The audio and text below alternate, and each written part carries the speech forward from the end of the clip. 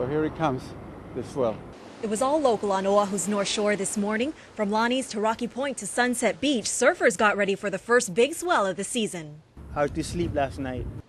Once afternoon breaks, so will the surf, doubling the size, also attracting visitors excited to see and even test the water. Surf heights are still on the rise and pack some punch, so don't be fooled by the size. And it's very powerful. Currents change, and the waves here is a mass of water that comes from an open ocean and hits the reef.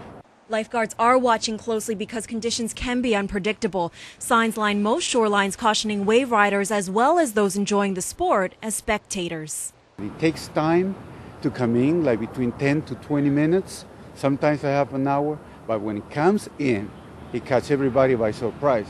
Not only the surfers outside, but people on the beach. Tomorrow should be perfect.